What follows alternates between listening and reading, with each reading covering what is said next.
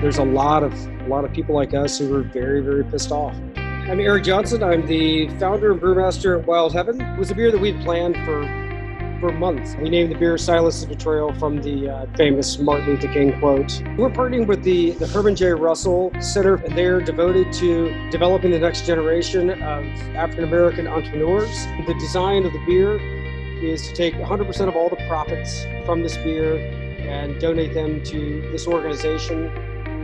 It wasn't just George Floyd. I think that George Floyd was the match that was dropped on, a million gallons of gasoline. For us, it's not always been clear exactly what we can do, what we should do.